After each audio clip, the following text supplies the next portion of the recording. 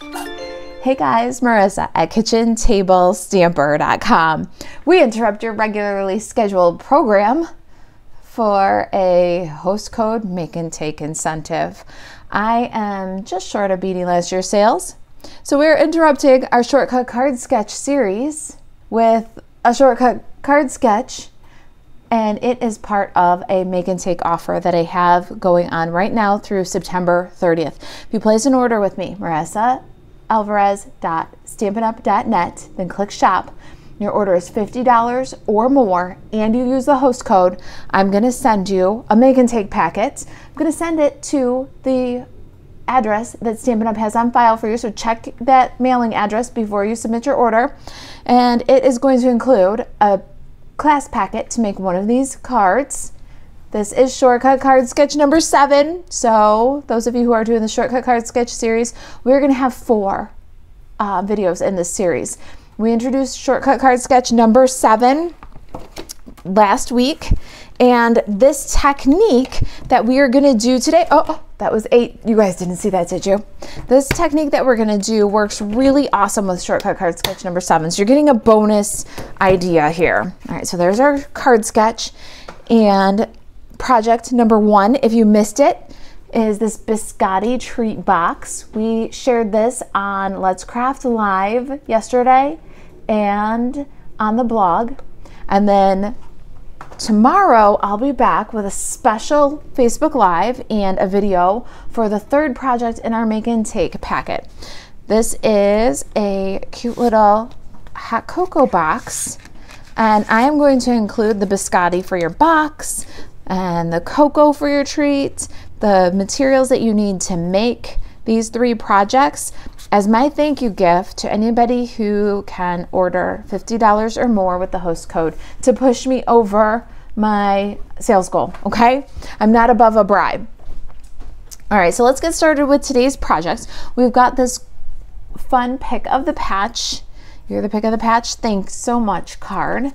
And we're going to do a really cool technique with the Abundant Beauty masks. So if you're doing our sampler and sketch series, the sampler had an option for level 2 where you've got the Abundant Beauty masks. Now here's the thing, if you didn't get these, maybe you want to reconsider them, especially after you see what we're going to do today. We've got this awesome leaf pattern. We're going to use that one today. There's also snowflakes, houndstooth, and then there's a buildable sunflower here. We're going to use these in every video, even the bonus one of our shortcut card sketch series.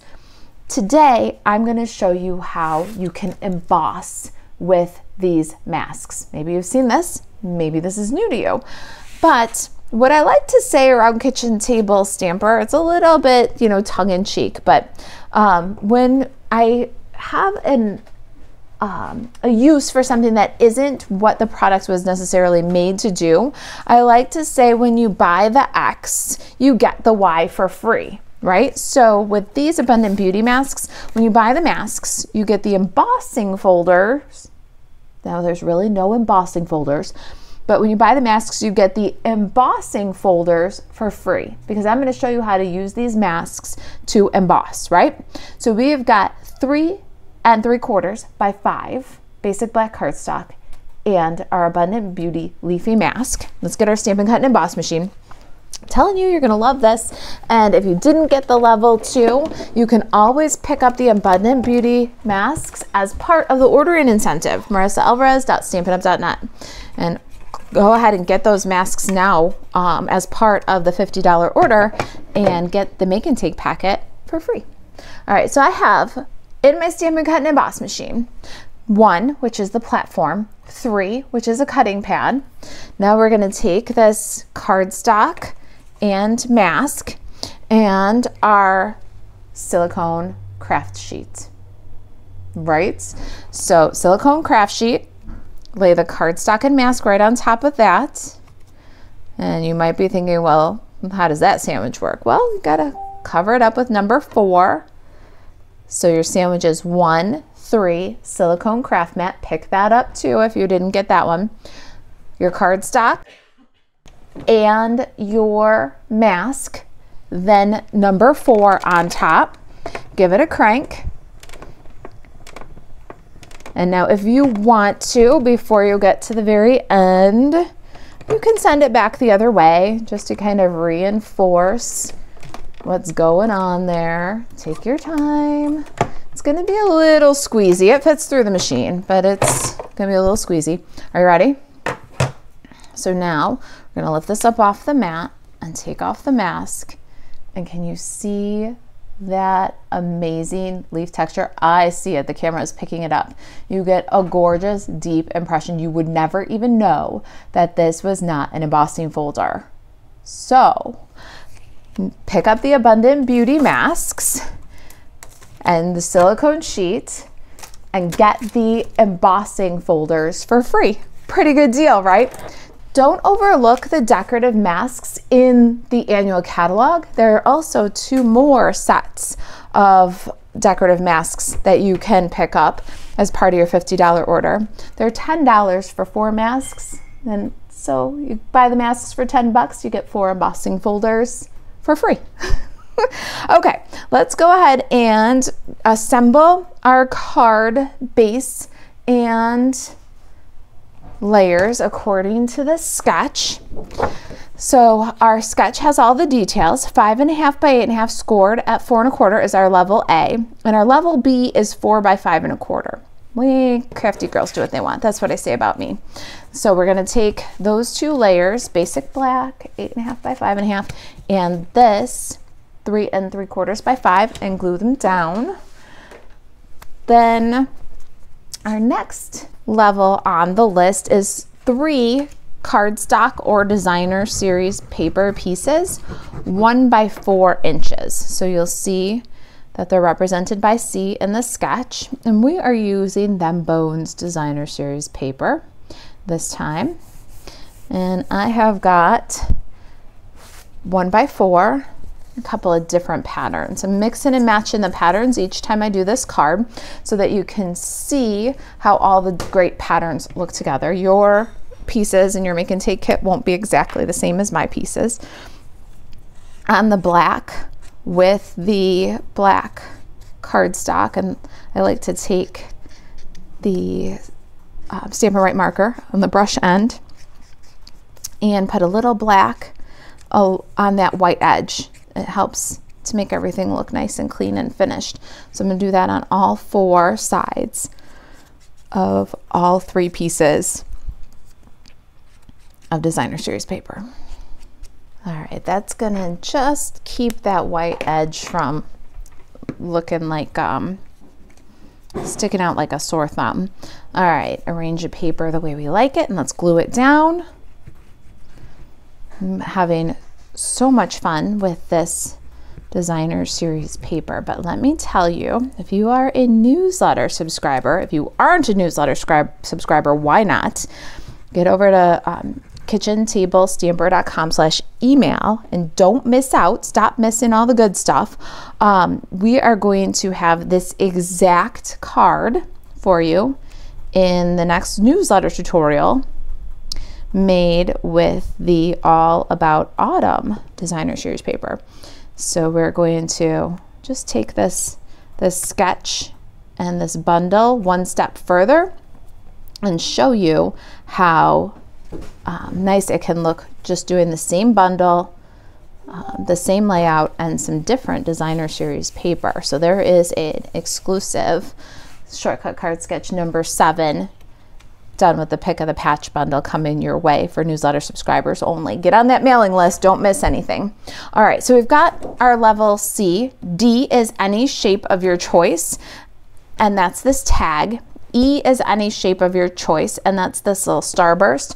So what I've got instead, to kind of be in the place of E, is a 2 3/8 inch circle. We punched that from basic white. And then to be in the place of D, I have 2 bits here. I have Smoky Slate, Starry Sky. We die cut these ahead. Smoky Slate is cut countryside corners, this little smallest clip corner rectangle.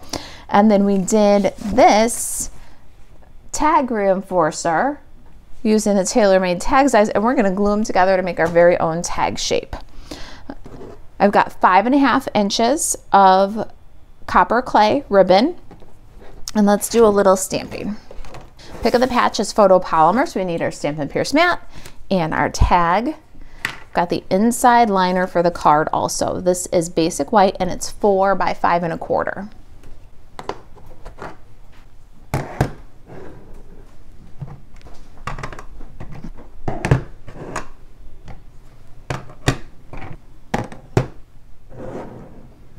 My stamp pads are Memento Tuxedo Black, Starry Sky, Old Olive, Copper Clay, Crumb Cake, and Pumpkin Pie. We're going to start with our sentiments. I'm going to do You're the Pick of the Patch in Tuxedo Black on this little rectangle tag. Love it. And then, just so that I don't lose it and it has time to dry and set up, we're going to take that little de-enforcer, a touch of glue. You could use half of a, or use a mini glue dot here and just roll it up in half if you don't want the glue or the dry time. I'll set that aside to dry. And then on the inside of the card, I'm going to do Thanks So Much. Now, I need a ton of thank you cards, but if you need Halloween, you can use Happy Halloween inside. You can add jack-o'-lantern faces to your pumpkins. There's lots of fun options for fall or for Halloween. I'm gonna put Thanks So Much low of center, and then I can't resist this little crooked neck pumpkin. So I'm gonna stamp that one above in Pumpkin Pie. And I'm gonna stamp the stem in Crumb Cake. All right, now we can set that aside and we're gonna need some basic white scraps. I've got a 1-inch scrap here. It doesn't have to be exact, but it makes it really easy to stamp your leaves and stems and then punch them. So we're gonna do Old Olive, a leaf, and then we're gonna skip a big space and do Old Olive, one for outside, one for inside. And then we're going to punch a little pumpkin, and we want the little pumpkin sideways because that's how it's going to go into the punch. If you've been watching my series with the pick of the patch, you know the builder punches.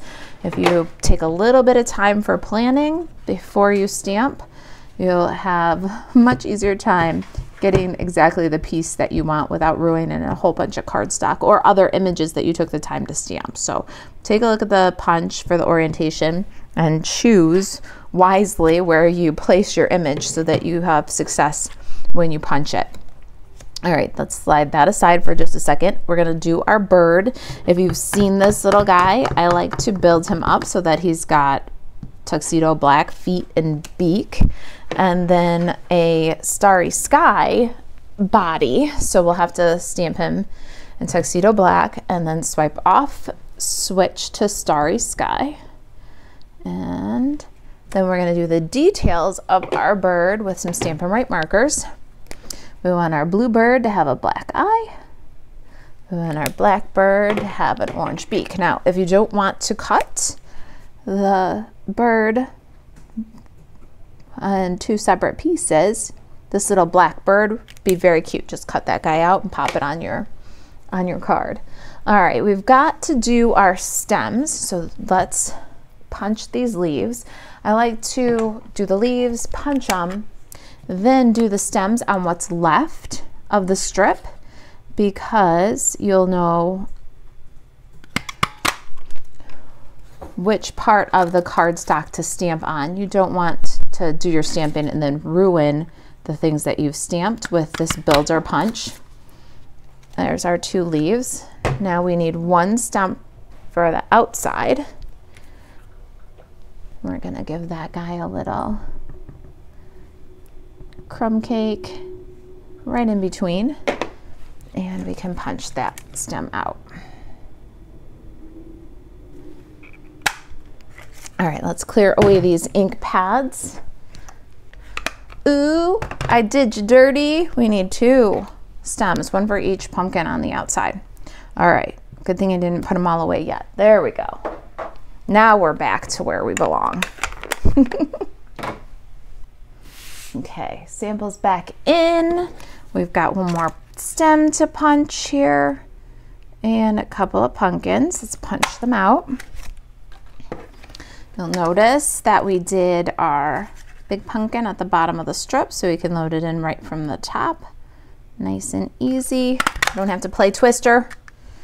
And then our little pumpkin, we stamped at the other end of the strip on its side. Again, we can just slide that one right into the punch. No need to play twister. All right, I'm going to glue the stems to the pumpkins because then I won't lose them.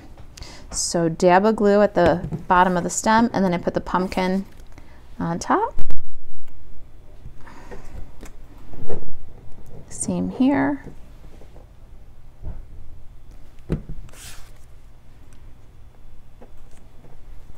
Bring the inside back in. Let's glue the leaf inside.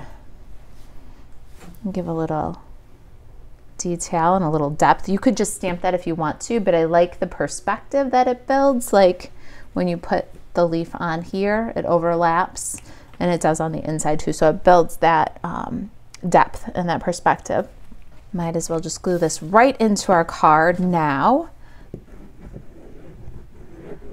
And then we can set aside and fussy cut our little birds.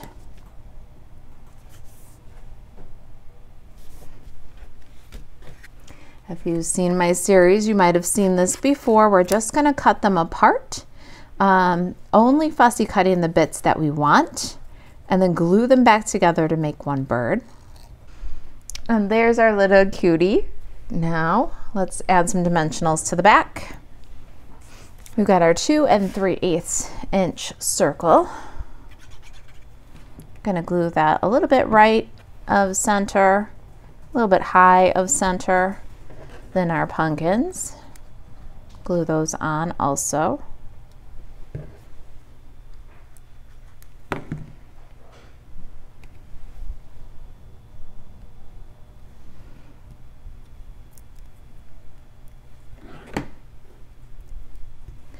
All right, move the liner from the dimensionals and pop up the leaf and the bird.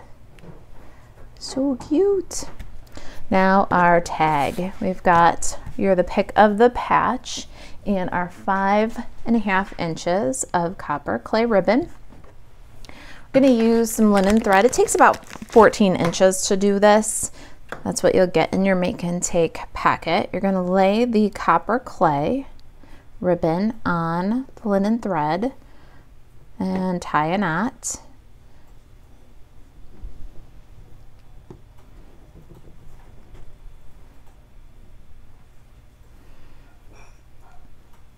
And the knot secures that loop of copper clay.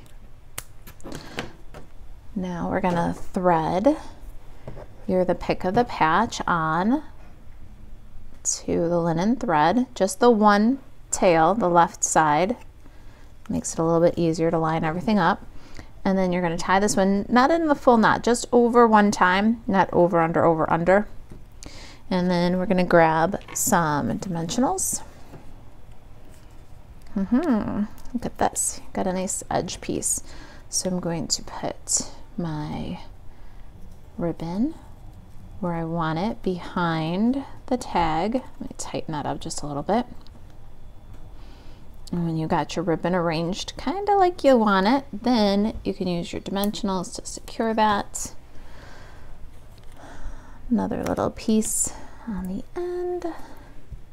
Now we can put this like it is on the card, which is going to make tying that linen thread bow so much easier because you can hold down the card. And you're going to loop up, swoop over the top, tuck where your finger's holding space. Now you got a loopy twine bow. That linen thread looks so good, kind of like straw. Nice and natural in our pumpkin patch. And let's cut off the excess. And then we're gonna clean up this copper clay. I like to clean up this copper clay ribbon after it's on the card because it is a little bit shreddy, but it's got such a great texture. So I like to get it, once I'm done handling it entirely and it's on the project, then I like to give it a little haircut. And there it is, you're the pick of the patch. And thanks so much. If you've got any questions about the free make and take offer or about the project, email us, staycrafty@kitchentablestamper.com. And to shop 24/7, don't forget the host code. If your order is $50 or more, we'll send you the make and take packet. Buzz over to marisaalvarez.stampinup.net. Thanks for watching. I'll see you in the next video.